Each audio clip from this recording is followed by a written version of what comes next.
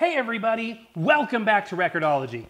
Today, we are going to be taking a look at this. This is the Tyler Audio portable boombox. So we're going to unbox it, check it out, see what a boombox looks like in 2019. You're not going to want to miss this. Come out tonight, can't you come out tonight? Buffalo gals, can't you come out tonight? Welcome to Record-ology. Okay guys, and here it is, the Tyler Audio portable boombox. This is the model TAU104-SL. Now, my times have changed, you guys. I remember when I got my very first CD player, it was actually a Sony boombox, and I thought that was the coolest thing ever to play compact discs. Now, in a weird way, CDs and boomboxes have become sort of a retro item. But since we talk about retro tech and records and tapes and all cool stuff on the show, I figured it makes sense. Let's take a look at this. Without further ado, we're going to jump right into it. If I can figure out how to open it, there we go.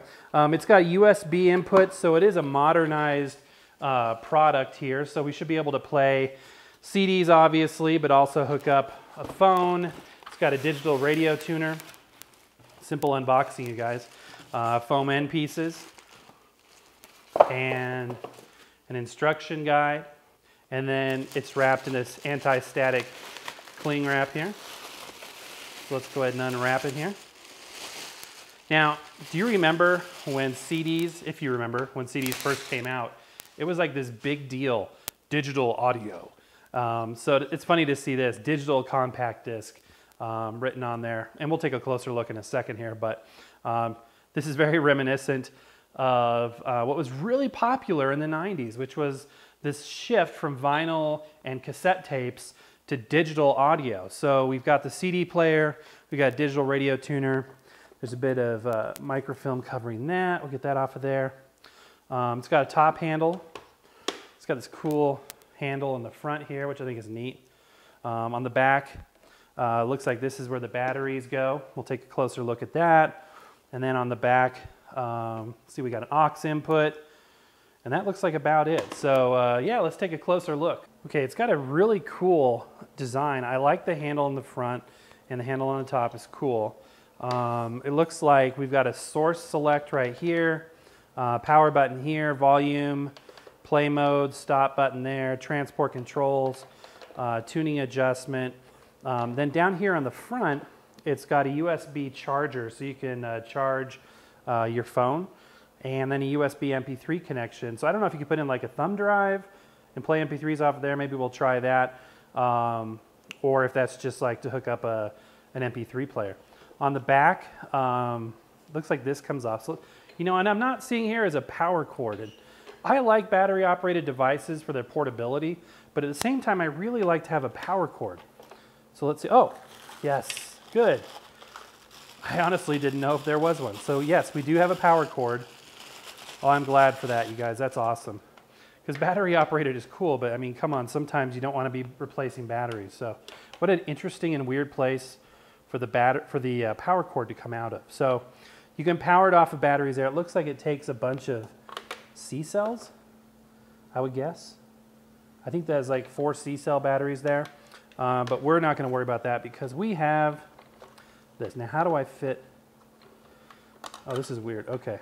So there's the ribbon. I like it when electronics do this, but there's like a ribbon that goes underneath the batteries, so when you pull them out, it helps. But we're going to stuff that down there. And then there's a little channel here where you can run the power cord. And then there's a corresponding notch on this. So we're going to put this back on with our power cord sticking out of the slot. Okay, there we go. Just took me a minute to get it pushed in all the way tight there. So there we go. We got our power cord. I like that. So I'm going to go ahead and plug it in. Okay, so plugging it in, you get the 000. If you press the power button, I think that just turns on the CD player. Okay, so on the front there, you can say it says CD. So I wonder if now I can press, there we go. So it switches it to USB mode or aux mode, and there is an aux. And pressing it again, we go to FM radio. Okay, cool. So let's tune it to something. I wonder if it's got Seek. There we go.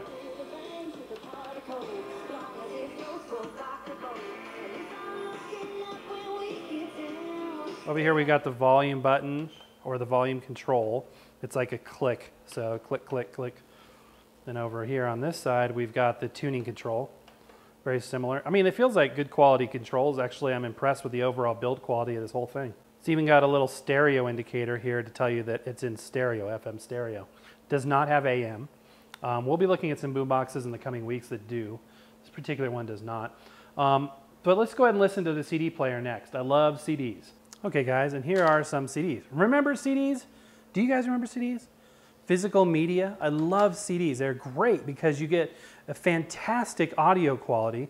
In fact, the audio quality of a CD is better than any MP3 or compressed digital audio file. These are lossless digital compressed audio files. That means that the digital variant is not losing anything in its compression. That's a separate show topic for a separate day. Let's just say this.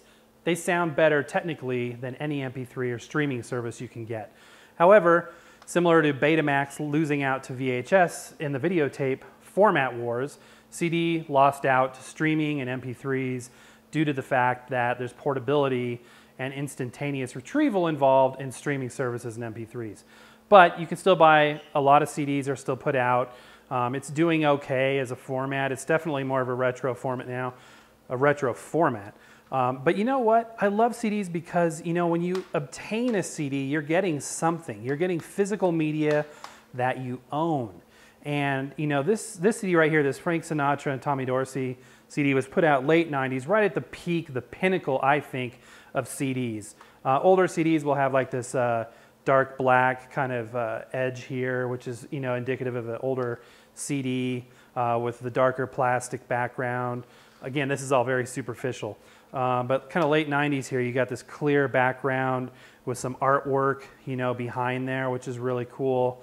And then this is usually clear. I just love this stuff. There's artwork on the CDs themselves too.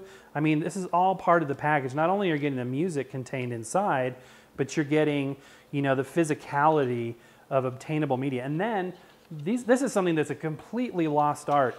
I noticed that Apple Music is starting to add some very minor liner notes back into its stuff, but you would get books or booklets with most CDs that would have pictures and stories and interviews.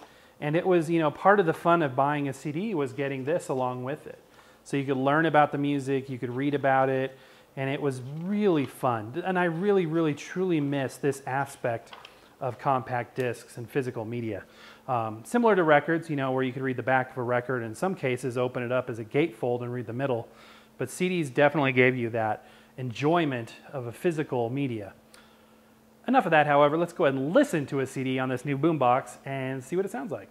Okay guys, so most boomboxes are going to be top loading like this. I'm not sure how this opens. Oh, there's a little lip here. So you just pull it up. A little protective thing in here. Obviously this uses a laser, so it's designed to function only when the lid is closed so that no light gets in there and disrupts the pattern that's being read. For those of you that honestly just don't know, a CD contains a series of pits, hills and valleys as it were, which are actually representative of a binary code or a digital bit stream that a laser reads, and then the unit itself turns it back into analog sound waves, which we can hear. So let's go ahead and give this a listen. This is Harry Connick Jr.'s CD 11. This is some music recorded when he was only 11 years old, the great Harry Connick Jr. And this is, you know, modern recorded music, so to speak. I resisted the temptation of playing Glenn Miller because I really want to test out, you know, these speakers. It says that it has let's see, what does it say? It says it has high performance digital speakers. Now, as you know, there's no such thing as a digital speaker because we can't hear digital audio. We can only hear analog audio. But let's give them the benefit of the doubt, guys. Let's go ahead and give this a listen. So I'm going to switch the mode back over to CD. Okay, guys, let's go ahead and listen to an 11-year-old Harry Connick Jr. smoking a piano, playing Sweet Georgia Brown. Without further ado, here we go.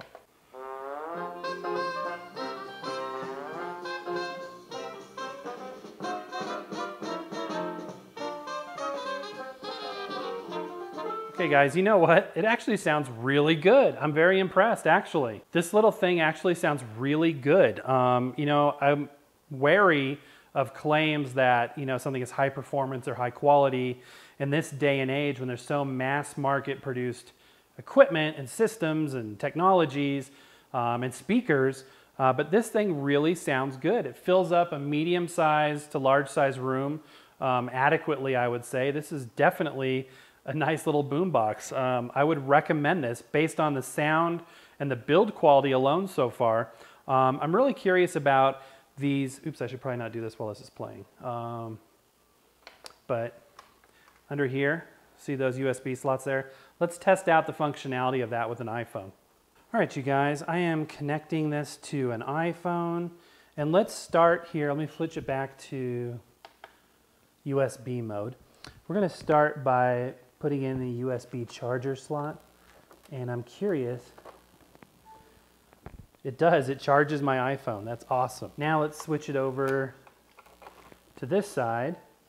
And let's see what happens. It says this accessory is not supported. Maybe that won't be an issue. Let's go ahead and try something anyway. So no, that does not come through. That was coming out of the iPhone. So an iPhone anyway will not come through in terms of playing audio. So let's try a thumb drive with MP3s on it. Maybe that would work. Okay guys, let's try this. I put a couple of MP3s from the YouTube music library on a thumb drive, and I'm going to try and play those. Nice. Oh,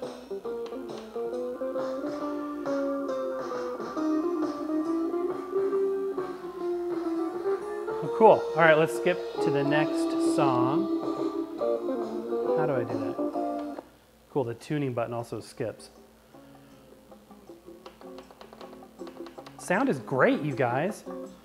And you just play MP3s right off a thumb drive. That is so awesome. Very happy, very, very happy with this product. The sound is rich and clean. There's no noise, full of volume and full range. I mean, you're getting good highs, good mids, good lows. All right, guys, and there it is, the Tyler Audio Portable Boombox. I hope you enjoyed that. If you're interested in buying one of these, check out the link in the description below. Proceeds from that purchase will go to help support Record-ology, and I would very much appreciate it. But in the meantime, happy record hunting. We'll see you next time. I'm not very good at this. Neither am I. Okay, what can we lose? Thank you for watching Record-ology. Stay tuned for a new show every Sunday and Wednesday. Don't forget to hit subscribe and check us out on Instagram and Twitter. Hey, you're wonderful!